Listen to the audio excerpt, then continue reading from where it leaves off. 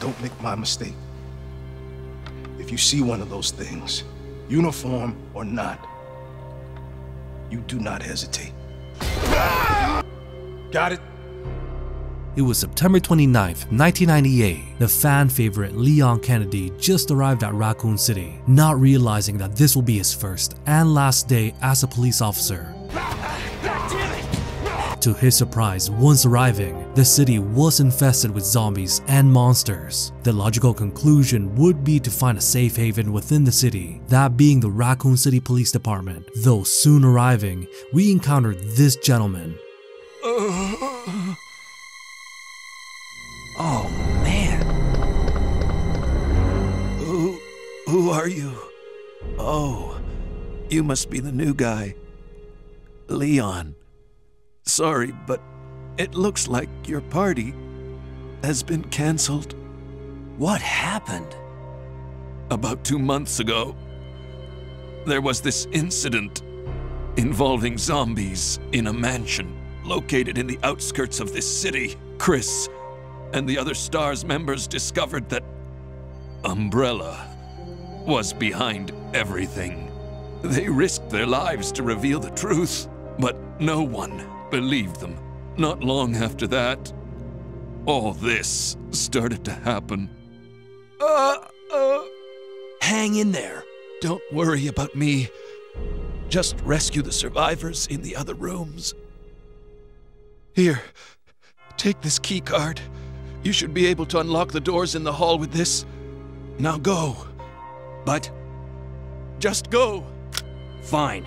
Though brief was our conversation with him, we find out that this officer here would be one of the last survivors within the precinct, which later we find out that this unsung hero would be Officer Marvin Branagh, the would-be superior to Leon and the person responsible for helping countless lives in the midst of the Raccoon City outbreak, and would eventually be infected himself, turning into one of the undead. So without any further ado, let's begin the story of Marvin Branagh.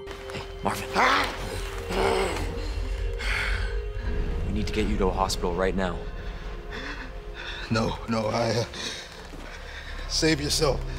Though not much is known about Marvin Branagh's life prior to his major role in the middle of the T-virus outbreak, the closest thing we have as a history to his character is his original and major role in Resident Evil 1.5. Here, he would be one of the mainstay characters that would help and follow Leon in his journey in the would-be Resident Evil 2. Similar to how Ada accompanied Leon from place to place, Marvin would help the rookie officer throughout the game, even later then adding another member to their small group, which would be an Umbrella researcher named Linda. Though later we find out that this was the Resident Evil 1.5 version of Ada Wong, with the three covering the places of the RPD station, the sewers, and eventually making it to the Umbrella secret lab. Though unfortunately along the way, Marvin would be injured by the early version of William Birkin, leaving Leon and Linda to help Marvin into one of the safe rooms inside the Umbrella secret lab, taking on the role that would be for either the injured Ada or infected Sherry Birkin in the finished version of Resident Evil 2.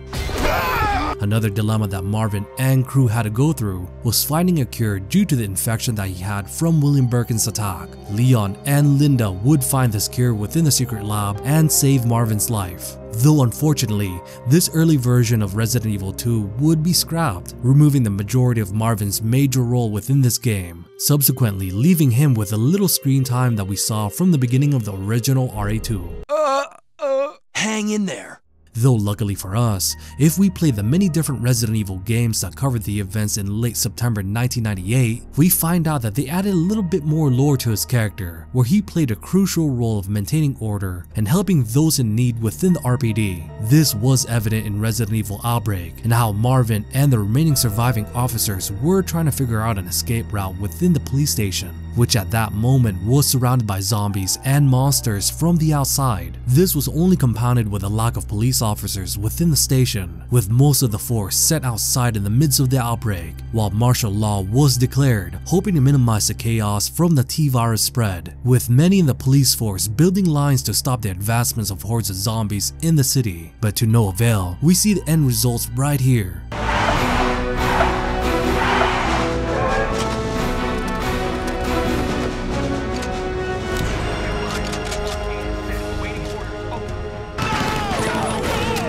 Though safe at that moment, Marvin and his fellow officers were trying to figure out a plan to escape within the police station because the subsequent later intrusion of zombies in both the west and east side wings of the RPD would mean certain death for those still inside the building. To add to this, Chief Irons, who we find out in Resident Evil 2, was cooped up inside of his office, having no care in the world on what was going on inside of his police station. To top that off, before he hid himself from everyone, he caused more panic and confusion among the police officers, which he gave them false information, scattering all weapons and ammo, disconnecting the communications to the outside of Raccoon City, and even started to hunt down any survivors left inside the RPD station. This insanity from the police chief would have Marvin assume the role as the leader of the precinct, which in the end would find the escape route within the main hall under the statue, and eventually helping the other survivors escape from the front gate even though surrounded by zombies, which in this version of storytelling for Marvin, this would be the point of his infection,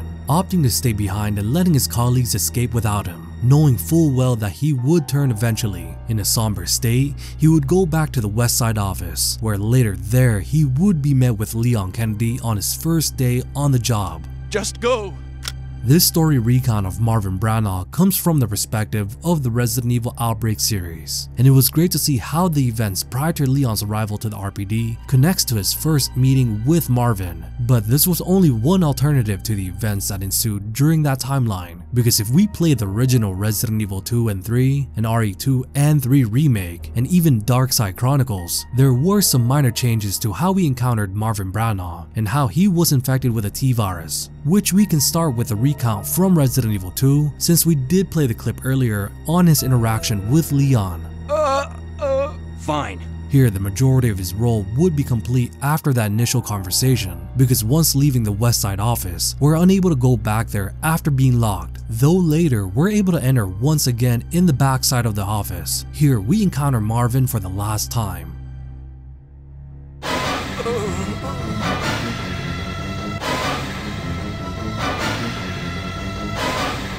Though at that moment, the T-virus infection has finally run its course, turning Marvin into one of the strongest zombies we encounter in this game. Also, as a quick side note, the interaction or conversation that Marvin would have will differ slightly, depending on which character we chose to play as, which we already heard the version of his conversation with Leon. But playing as Claire Redfield, Marvin would have a slightly different rendition to the information, and even the change in tone of his voice was very apparent.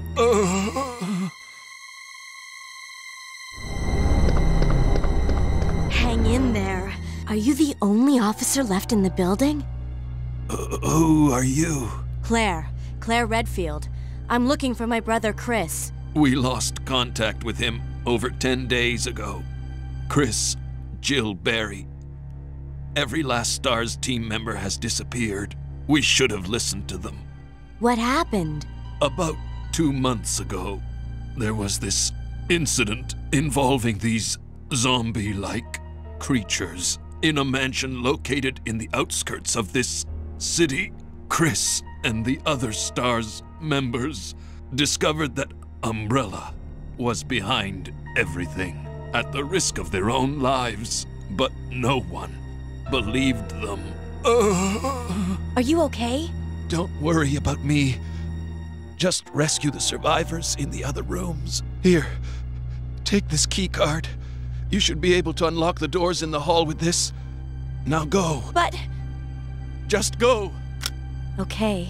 Just hang in there. I'll be back soon. The interpretation to the small changes between the two versions could be summed up with Claire's connection with the former STARS member Chris Redfield, and the fact that Claire's conversation with Marvin was actually the true canon of the storyline, with Claire's A scenario portion playing out, and Leon would be the B scenario side of things in the story of RE2. I'll be back soon. Anyways, though small was his role in this game, he gave us enough information on what was going on prior to Leon and Claire's arrival to the city. giving us tidbits of information on what happened during the events from Resident Evil 1 and how the remaining STARS team tried to warn the public about the T-Virus and Umbrella. And speaking of letting the public know about Umbrella, Jill Valentine was still the leading front in that area and opted to stay in Raccoon City. And while playing in the original Resident Evil 3, we get the chance to see Marvin unconscious within the West Side office. And to clarify some confusion as to why Leon or Claire never met Jill during this time, it was because Jill was there to see Marvin at that stay 1 whole day prior to their arrival to the city.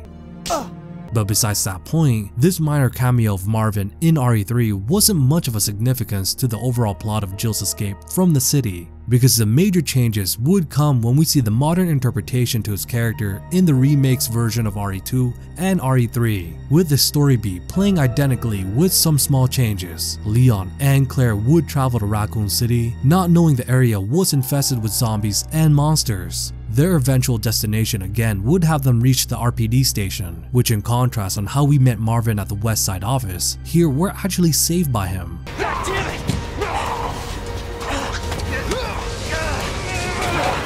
Watch out!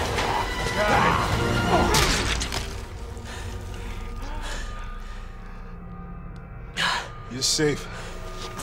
For now. Thanks. Marvin Branagh. Leon Kennedy.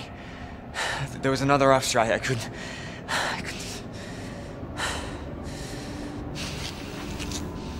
Here. I'm sure you did what you could, Leon. Though unfortunately, he would be the last surviving officer we'd see besides from what we saw from Elliot or maybe even Chief Irons. I'll be back soon.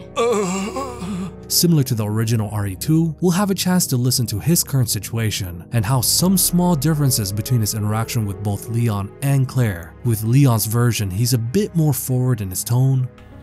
But honestly, all you need to know is that this place will eat you alive if you aren't careful. Yeah, well, I was supposed to start last week and I got a call to stay away. I wish I'd come here sooner. You're here now, Leon. That's all that matters. Okay, Lieutenant, I'm ready. Hopefully you'll be able to find a way out of this station.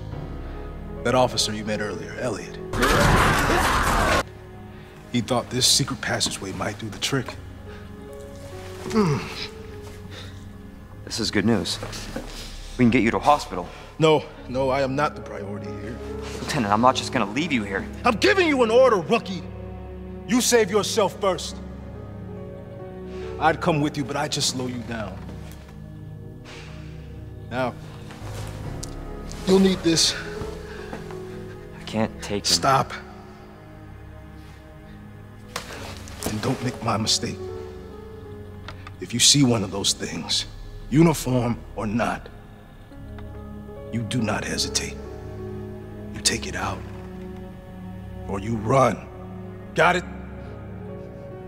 Yes, sir. With Claire, he seems a bit more sympathetic. Help! Help! Watch out! You all right? Yeah. You're safe. For now.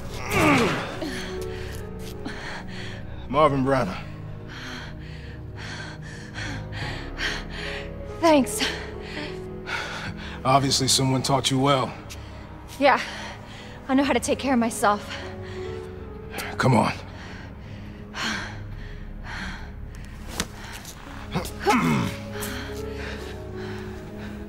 There's a lot of theories, but all I know for sure is that this place is crawling with zombies.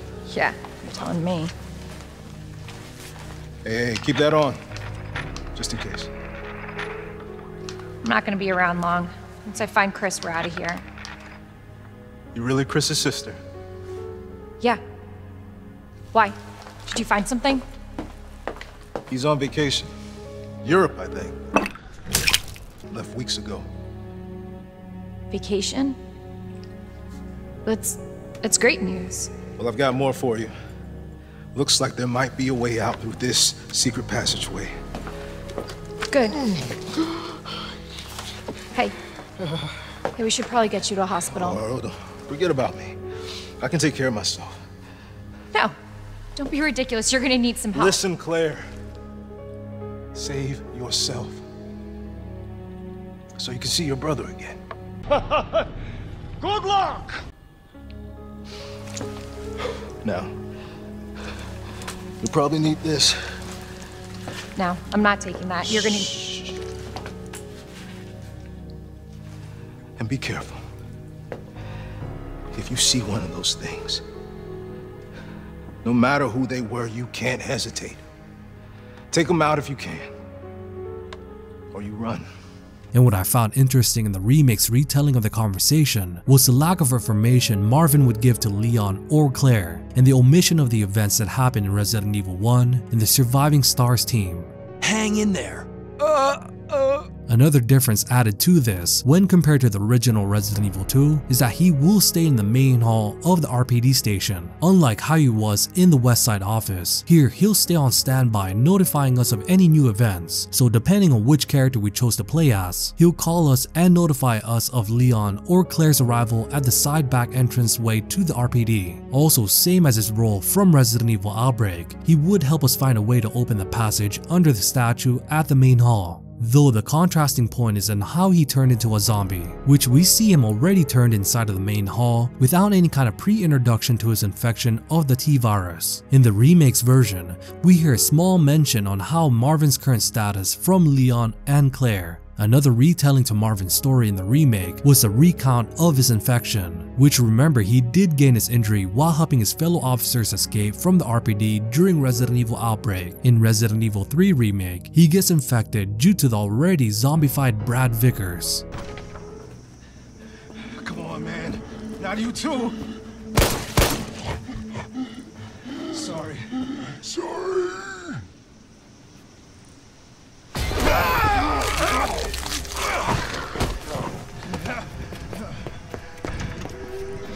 And what's great about this moment was a small hesitancy that Marvin had when he saw Brad in that state, referring back to his conversation with Leon and warning him not to hesitate like he did. If you see one of those things, uniform or not, you do not hesitate. Anyways, before we end this video, a couple of small details were mentioned about Marvin from the other Resident Evil games, which Marvin was the one setting up the office for Leon's first day on the job party, to some reports of Marvin wandering the halls of the RPD station after his infection in hopes of still finding more survivors, though unsuccessful due to the amount of zombies breaking through the window of the precinct and the presence of another monster lurking the halls, slashing anything on sight.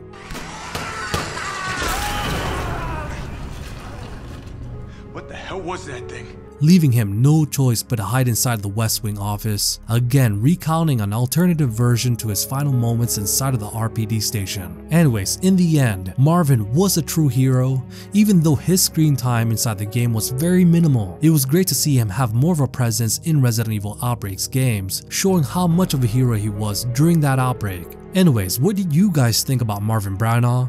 And do you guys think he should have gotten more screen time in the remake? Please let me know your thoughts in the comment section down below. Also, if you guys enjoyed the content, then please feel free to check this video right here. Anyways, thank you guys so much for watching, and as always, you guys have a great rest of your day, and I'll see you guys in the next video. I'll be back soon.